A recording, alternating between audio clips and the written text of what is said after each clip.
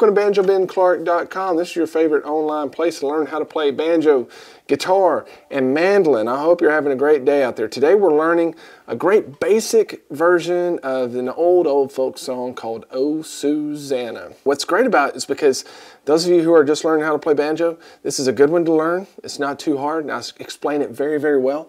But then I also teach a second solo that you'll see over there on the website, where we're going to go in and throw some melodic licks down. If you're watching this on Facebook or YouTube, I encourage you to go over to the website, BanjoBenClark.com, where you can join as a Gold Pick member and get hundreds of videos and tabs. And I do this each and every week. I switch out between the instruments. Over there you can also download the tab in both PDF and TEF file forms. I have an MP3 available for download of the rhythm track, as well as close to a 30-minute video lesson teaching you how to play each and every note.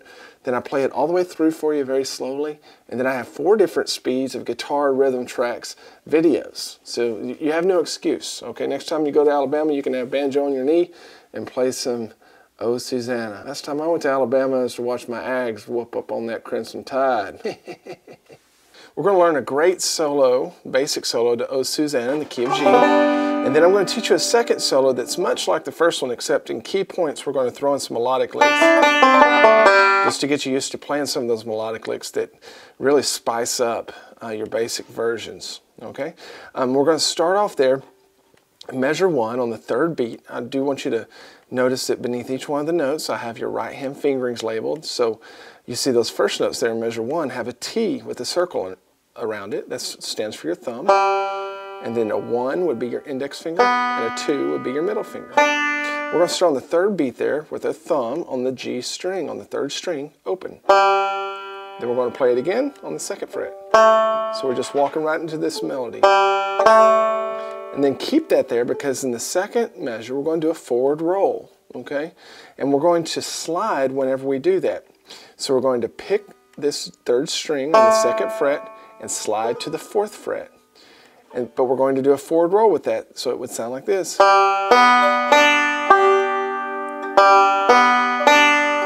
if we throw the slide in there with it, it sounds like this.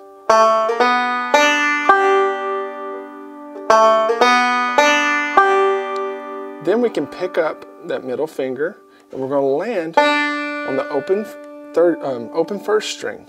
Okay, so. Then we're going to do a pinch for the last beat of that measure on the 2nd fret of the 1st string, along with our open 5th string. Okay, so let's just play the intro there into the through the 2nd measure. 1, 2, 3, 4. 1, 2, 3, 4. Good. Now we're going to come back down with a backwards roll in measure 3. So we're going to start on our 1st string, do a backwards roll, and land on the 2nd fret of the G string.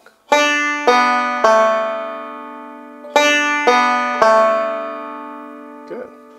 After we play that, we're going to play another open 1st string, and then land back on our open G string. So measure 3 sounds like this.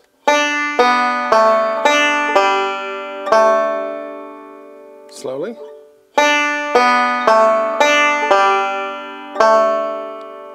Good. We'll get into measure 4. This is a forward reverse roll. Okay, so if I'm going to ignore the slide right now and just play the notes for you that are in measure 4. It starts off on this G string, and we're going to go forward through the strings and then back the way that we came.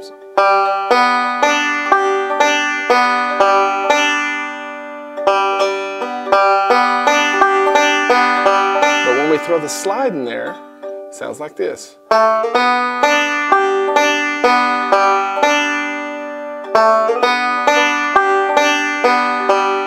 I'm just going to play measures 1 through 4 for you very slowly. 1, 2, 3, 4.